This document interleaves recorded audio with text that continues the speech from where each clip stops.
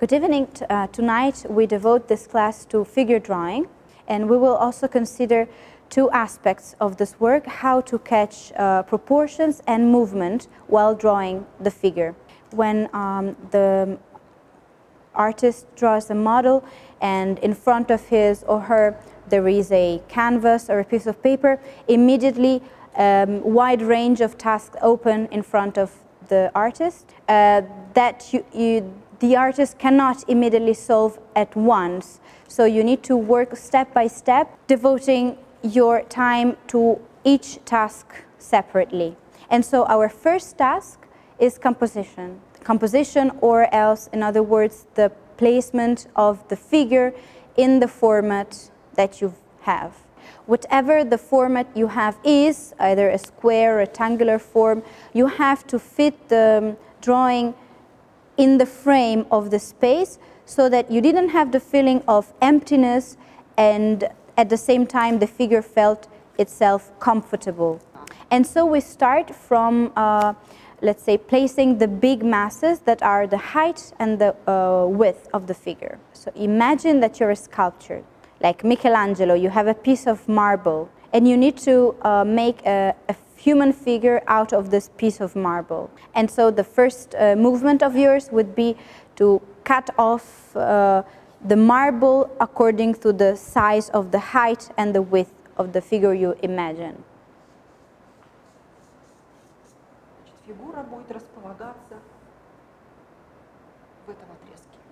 In my case, this will be the, let's say, size for my figure. In the lower line defines the lowest point of the feet. The upper line defines the highest point of the head. At this point, we're not interested in details at all. We're just focused on big masses: torso, rib cage, waist and head, legs and head.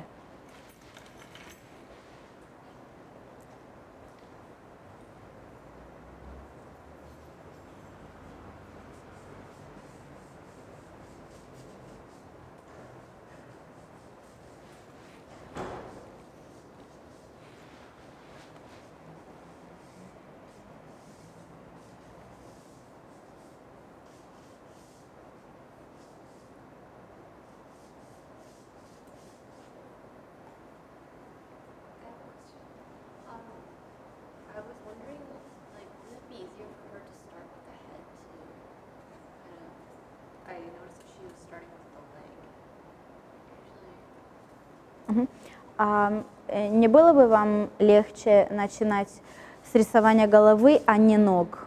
А если мы нарисуем голову не того размера? No, because you first need to understand the overall size. If you, for example, start with the head and the head doesn't fit the size and the measurement you have, И наша фигура получится не закомпонованной. In that case, you risk not to compose the whole figure because the measure of the head doesn't fit the overall idea. Первая задача – это композиция. Мы должны вставить фигуру в формат. И потом дальше в этом большом силуэте мы определяем более маленький силуэт. So first you need to define the big silhouette of the overall body. Inside this big silhouette, then you start defining the separate pieces of the human body.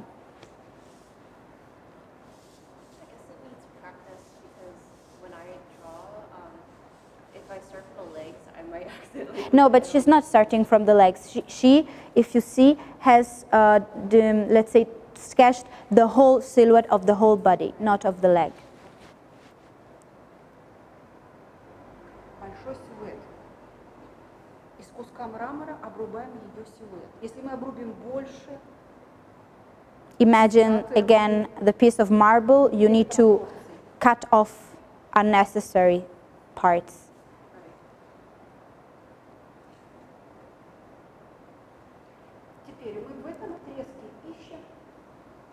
ищем размеры грудной клетки, бедер и головы.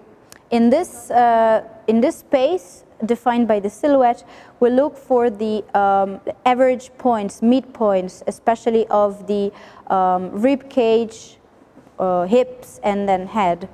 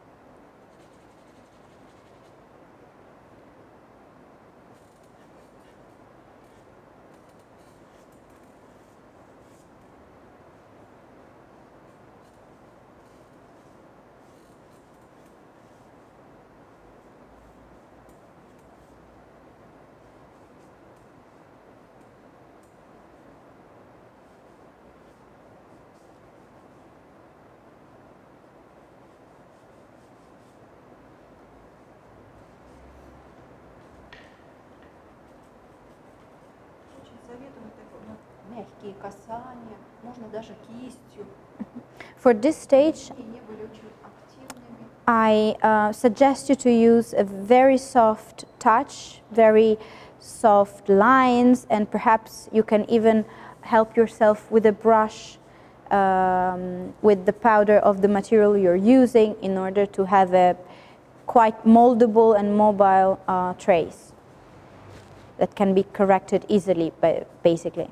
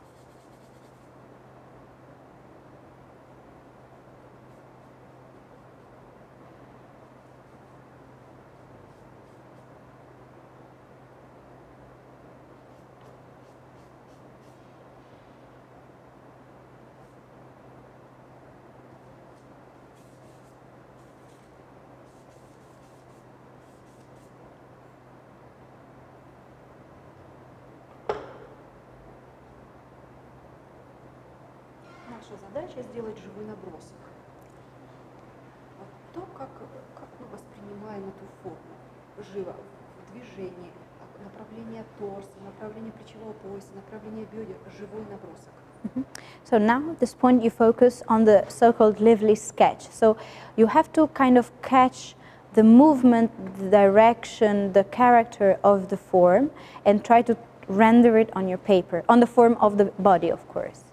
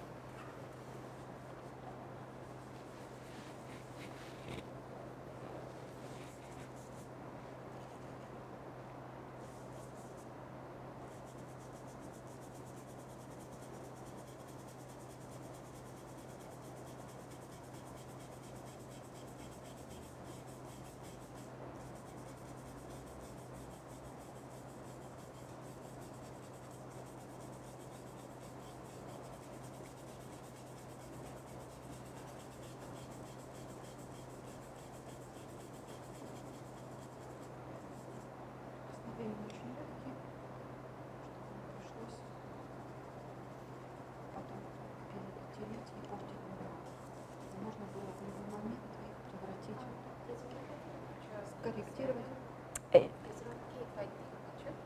Можно сфотографировать? Да. Yes.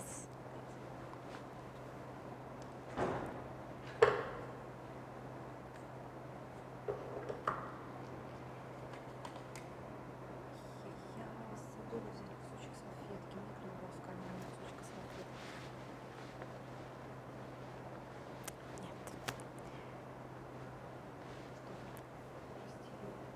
Sorry, do you have a piece of paper, a tissue, whatever, for Svetlana? Yes.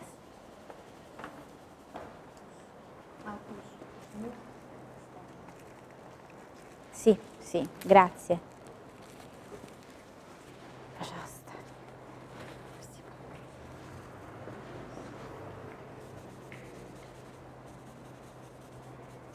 Я еще раз хочу обратить ваше внимание, для чего салфеточка, потому что первые прикосновения должны быть очень легкие, они должны быть легко подвижными. Also, I want to draw your attention again to the fact that the first traces of the sketch need to be so smooth, so soft, that it would be possible to move them just with a tissue, with a piece of paper, to erase them, to soften them even more.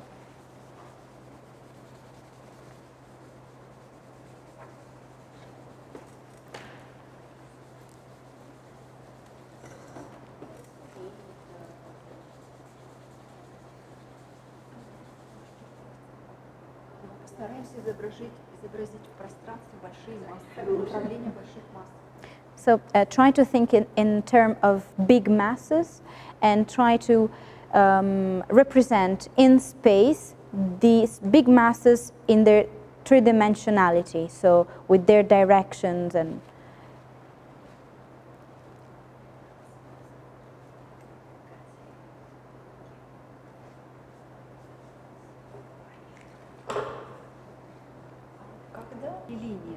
So once we are fine, we like our overall, let's say, figure silhouette, the proportions are correct, and we can switch to the third stage. Then we can also switch to a new material, which can be a little bit sharper and more intensive than the one we just used, in order to place in this figure, in this first sketch, let's say, active points.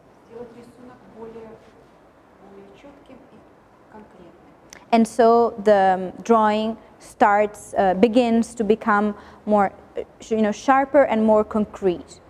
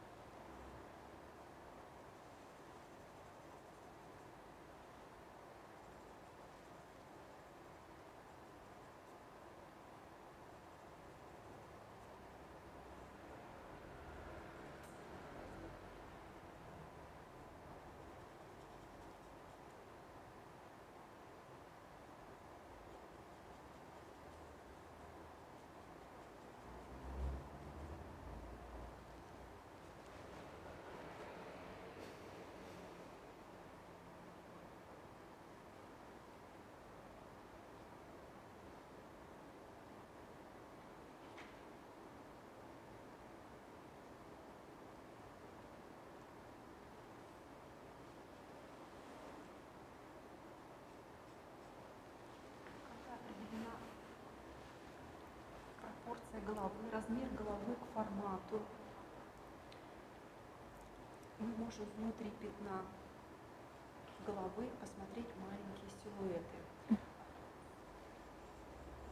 Силуэт пятна лица.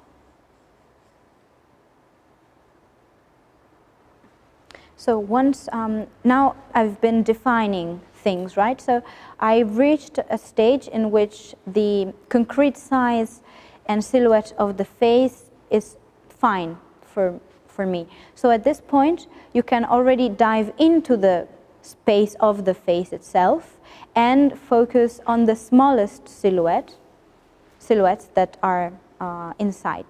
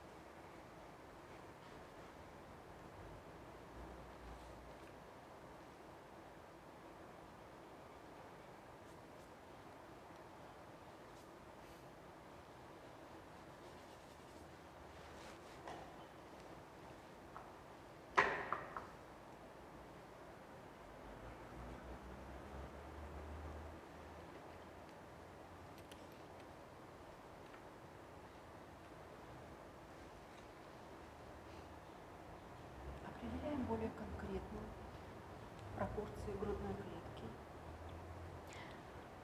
таза, шеи и плечевого пояса. At this point, I will be defining and working more concretely on the size and proportions of the rib cage, and at the same time, because they're confining parts of the neck and of the hips. Пропорции высокого человека примерно можно посчитать так. Если за единицу измерения принять высоту головы, то голова укладывается в росте 8 раз. So the proportions of a tall person, standardly, would be 8 times his or her head. Наша девушка высокая, поэтому ее головка, а именно мы должны взять отрезок верхней точки черепа и нижнего края подбородка. 8 раз. И вот этот вот отрезок можно принять за единицу измерения, который должен у нас уложиться в фигуре 8 раз. So in this case, our model is quite tall, and therefore we will apply this rule. And the size of the head, by size of the head, I mean the highest point of the skull with the lowest point of the chin. That would be my measurement that needs to fit 8 times in the body.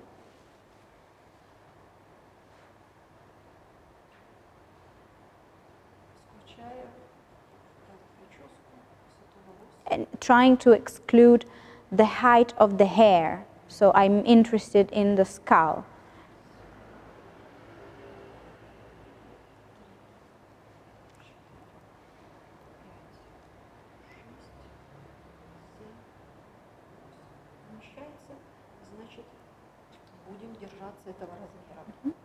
Double checking this size fits 8 times, therefore I can keep this measure. I have a question. What if the model is like my height or shorter? А что если модель выше или ниже? Высокий человек 8 голов, низкий человек 6-7 голов. Померите. Then you just measure, you just check yourself how many heads in the specific body fit overall. Okay, would I still be 8? She says that for smaller people it can be 7, or for very small and even kids 6. I mean, really depends. That is a very standardized kind of. Even if the person is like, let's say like 165 centimeters, like a normal woman's height, would we still use the 8-head rule, or would we just kind of assume that it's like maybe 7, 7.5? Yeah, I would assume that is around between 7 and 8, right? The standard, but of course you can always.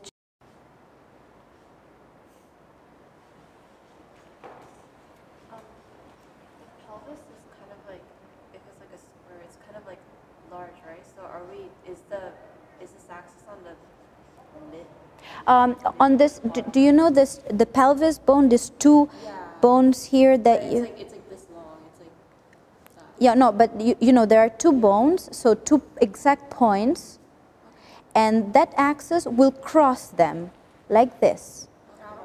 And they are very exact, very precise. It are 2 precise bones. The top, let's say. Where it bulges out the most, where it comes out the most. Exactly. So the extreme left and right points of the bones, the things that you actually feel on yourself, that would be the cross line. I thought the pelvic bone on the model is just about 2 inches below the belly button, but she drew the line much lower than the belly button. So I was wondering, like, it's more the line that she drew there. It's more on the top of the thigh than the pelvic bone.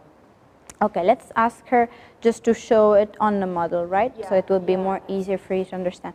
Светлана, можете, пожалуйста, у модели показать, где вот эта центральная линия? Да, можем. Если скелет возьмем. Okay. We will take the skeleton so that okay, skeleton. it will be easier to. Стандартные This is пропорции. classic standard Каждого человека proportions. есть свои особенные But each person has his or her own specific features. Okay, so She that's says. usually the top of the thigh is usually the middle axis. That's the standard. Yes, this one. Okay, top of the Yeah. thigh and the lower pelvis. Важно то, какую задачу вы себе ставите. Если вы ставите задачу непропорционального человека нарисовать похоже, то вы должны сделать замеры и учесть его собственное телосложение. Либо вы можете держать в голове классические пропорции человека и делать свой рисунок более идеальным, классическим. Ага, значит, ее вопрос был просто относительно именно модели. То есть у модели мы брали именно эти. Нам повезло, наша модель имеет классические красивые пропорции. So, you know, it really depends on what's your aim. If your aim is to replicate classical proportions and in a way the harmony of the classical proportion body, then you stick to the standard things, right? If your aim is to replicate the exact features of the model, if the model is not super proportionate, then you will have to measure. Yeah.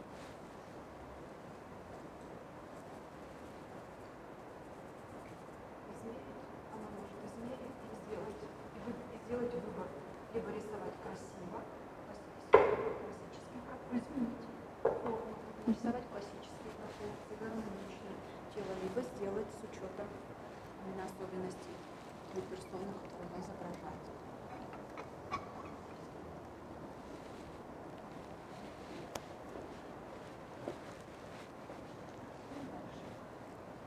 Определяем пропорции грудной клетки, таза, бедер и голени. So we have defined the exact proportions of the rib cage, of the hips, pelvis area, of the upper part of the legs and of the lower parts of the legs.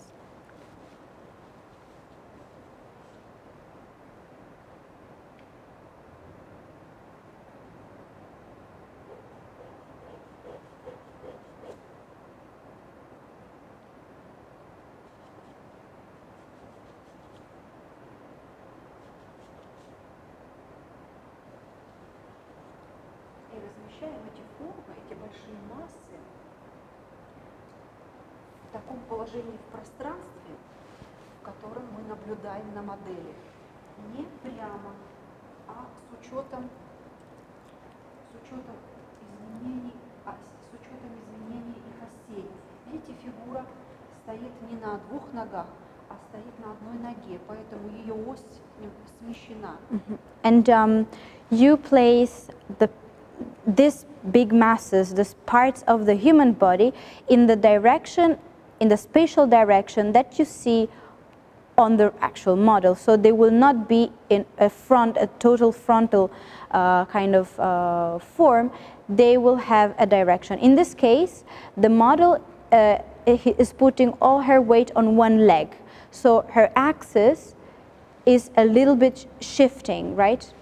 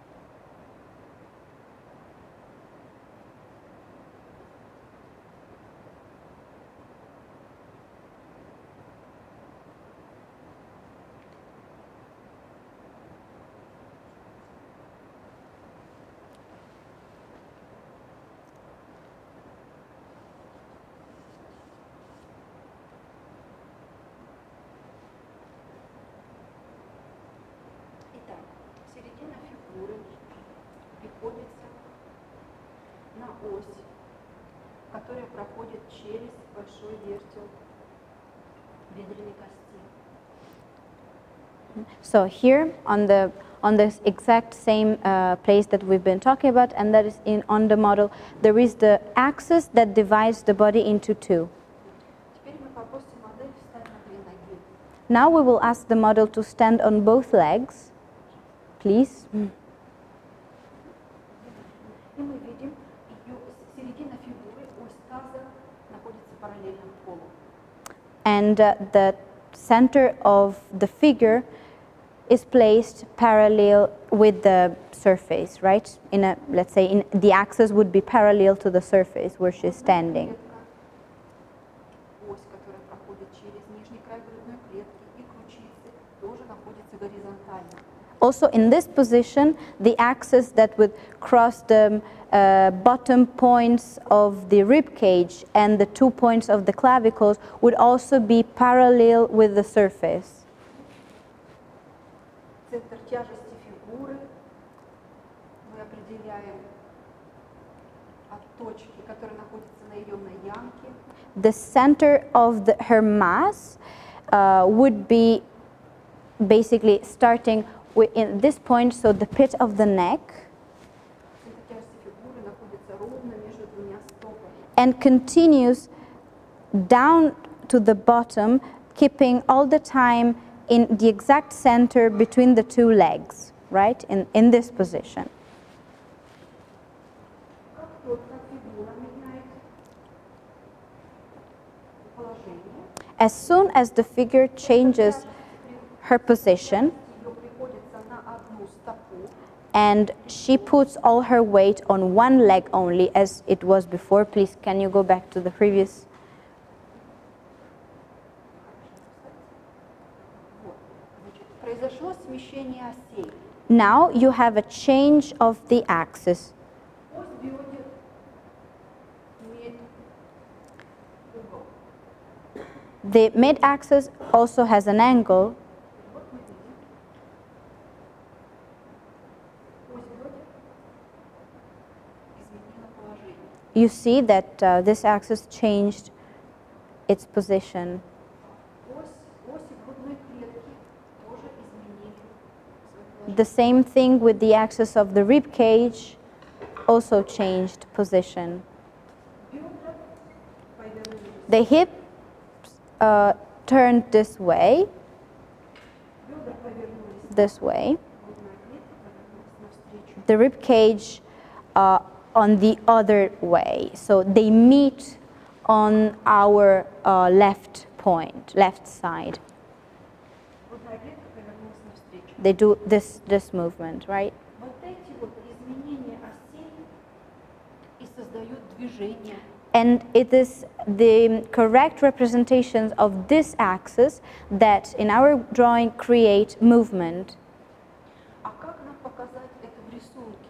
So how we should Чтобы рисунок represent it?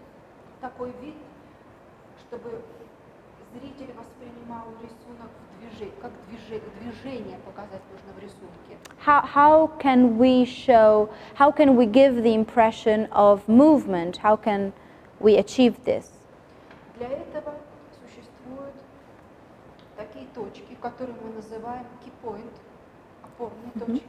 For this, we have listed some so-called key points or anchor points, На которые, вот эти места, на которых мы делаем акценты. в and рисунке. those anchor points are the points where you should put accents in the drawing with your pencil, with the material you're Это working. те точки, через которые проходят основные оси. And at the same time, those points are also the two extremes for an axis to cross them through. Когда это голова, изображение головы, это лобные бугры, So in the representation of the skull are this forehead bone, the forehead bone, надбровные дуги, the upper point of the orbit of the eye, ось, которая проходит через расположен около глаза. Then we have an axis that crosses, that let's say that passes on the bridge of the nose and crosses the eyes. Основание носа, The bases of the nose, уголки губ, the angles of the lips, нижний край подбородка. the lower part of the chin. Вот эти точки, парные точки, All these points I mentioned, симметрично относительно средней линии, all these points I mentioned are pair points. You know, there are two of them that are placed in a symmetrical way according to an imaginary central vertical line that cuts the body into two halves. и показывая эти точки в правильном расположении в пространстве с учетом линии горизонта и перспективы, мы можем передать движение головы. And so by representing and placing these points in the right position, also taking into account the angle and perspective according to the line of the horizon, then we are able to show movement of the head, of course. Движение торса, The same thing happens with the movement for the torso and of the legs. на торсе опорные точки у нас проходят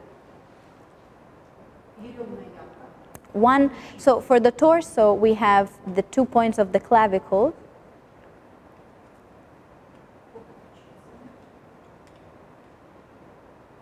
нижний край ребер, then the bottom part of the rib cage,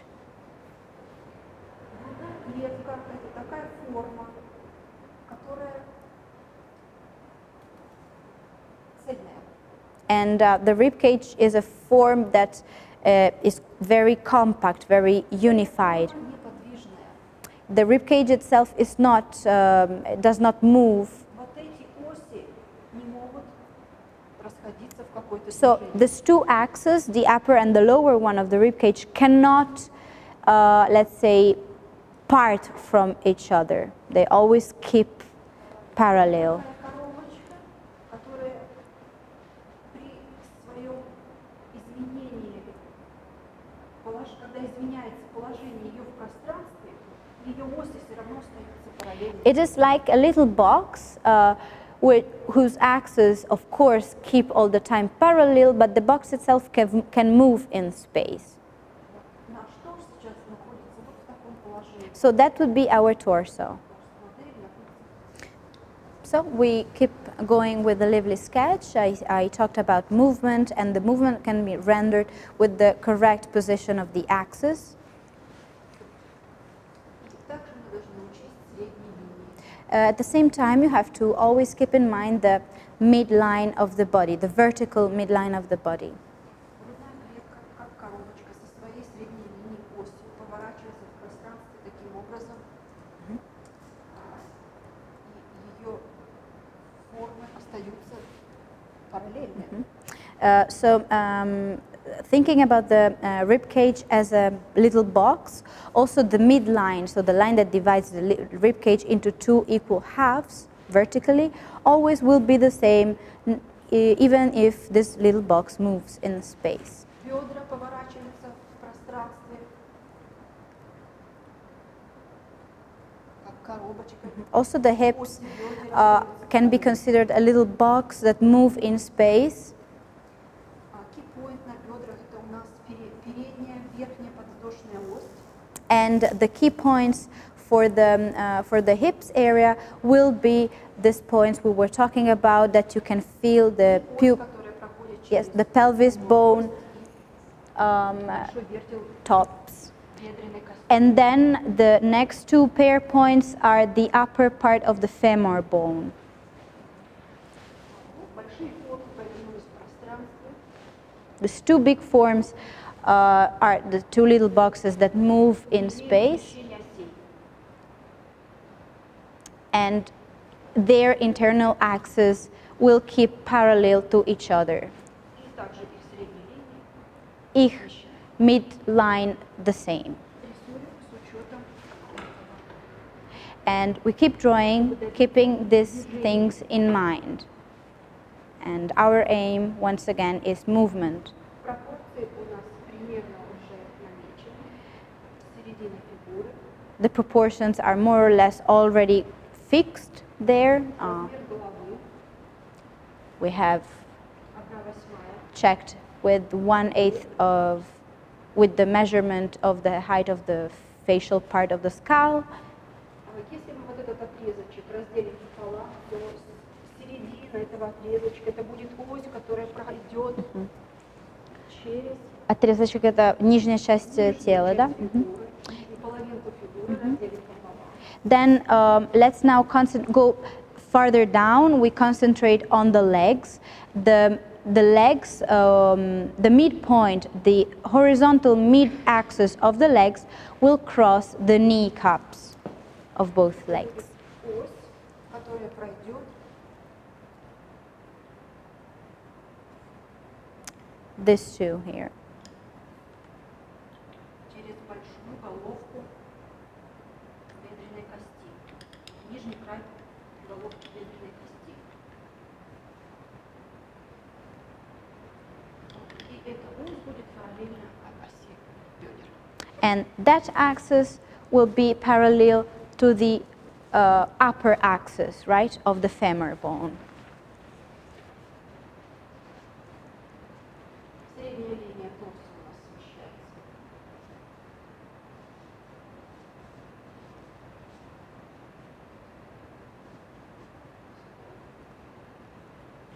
Освещается светом. Смещается. Смещается. Смещается. То есть средняя линия у нас не вертикально, она смещается. Of course, drawing the midline, as you can see, I follow the volume of the body. It's not a straight vertical line, right? Средняя линия бедер у нас смещена. The same thing with the other midline of the Имеет вот такое направление. lower part of the body. То есть для нас важно направление больших масс. And overall, it is very important to know and to represent the direction of big masses. И теперь отмечаем оси. And now we can put accents on the key points along this axis we've been talking about.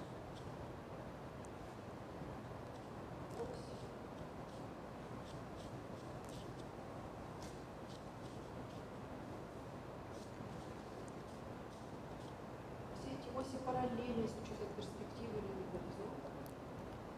This axis imaginarily keep going in a parallel, let's say, movement, taking into account the line of the horizon.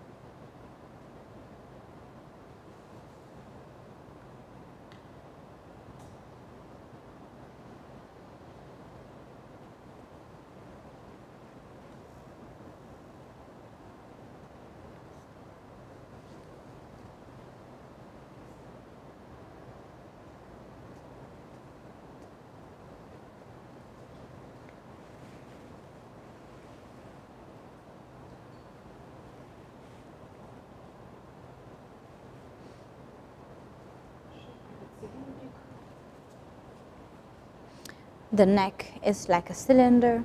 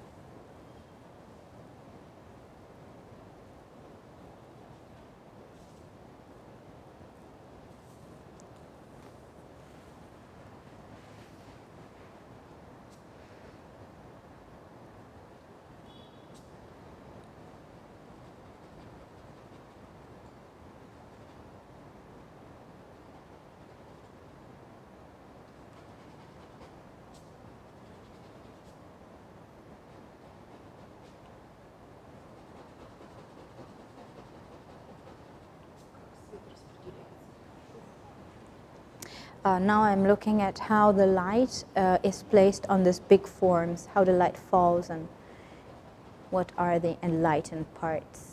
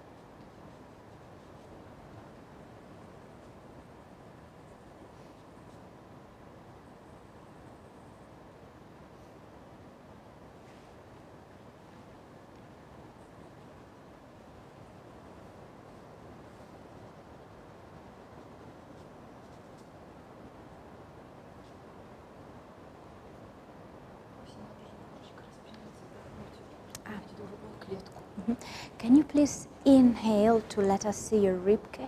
Yeah. And then exhale, of course.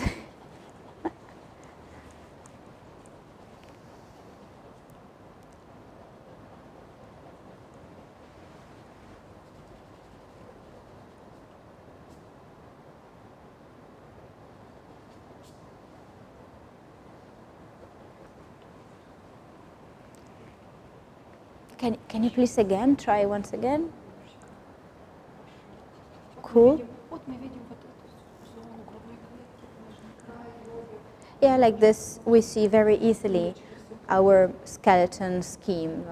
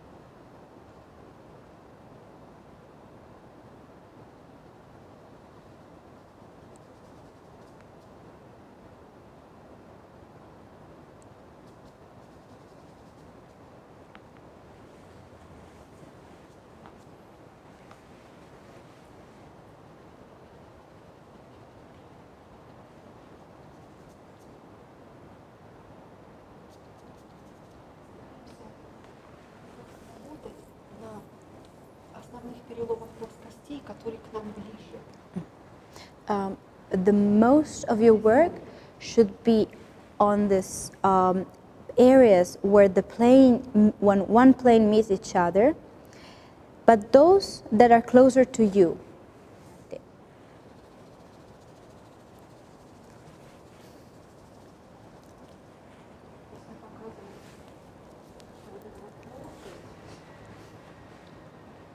Относительно источника света находится в таком полутоне темненьком. Вот одна плоскость у нас горизонтальная, она в свету, одна более вертикальная плоскость, но она чуть горизонтальнее, чем эта, она в большем свету, чем эта. Мы показываем это в тоне. So, for example, the arm on our left side is a little bit more in mid-tone. It is not so enlightened as the left shoulder. And for what concerns the rib cage, we have two planes. One that is placed a little bit more horizontally to the source of light, which is the one starting with the neck down. And then after we have this other plane that goes towards the belly button that is not so vertical towards the source of light, so it will have another tone.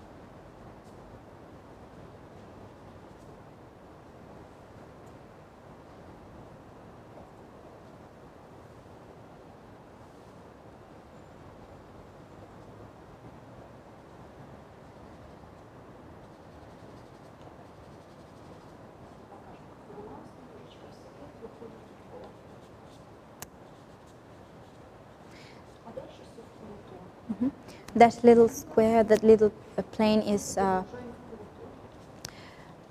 directly receiving light. It's leaning towards horizontality, whereas downwards it dives into mid-tone. Somewhere there is also some shadow.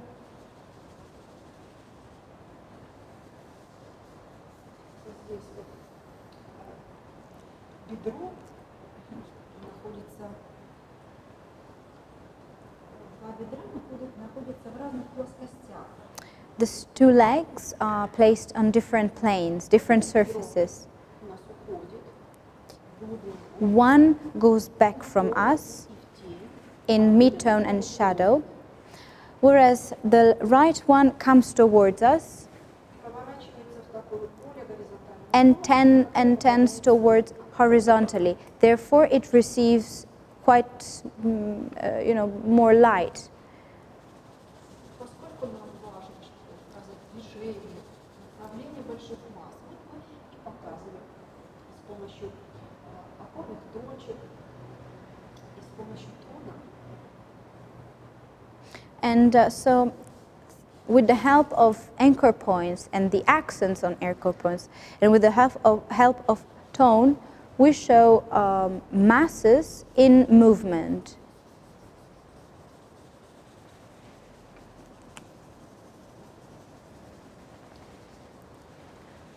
Уже закончилось.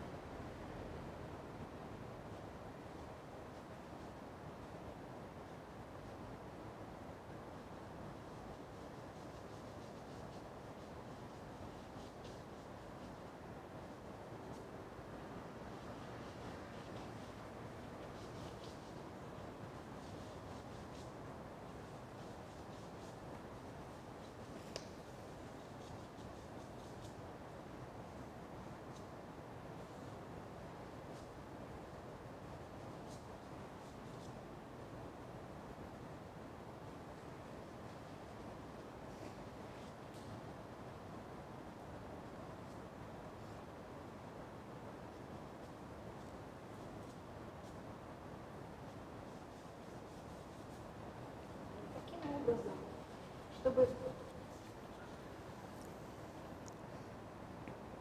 передать в рисунке пропорции и движения, нам помогают опорные точки. So remember that in drawing, in order to render movement and masses and movement, we have to check anchor points. Все строится на них. Everything builds upon them. Определяем.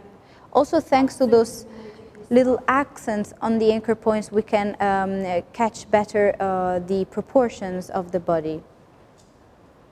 И движение мы определяем, And movement, показывая оси на опорных точках.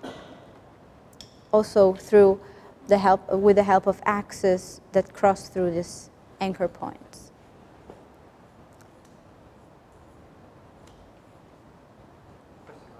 Закончим. Thank you. Спасибо.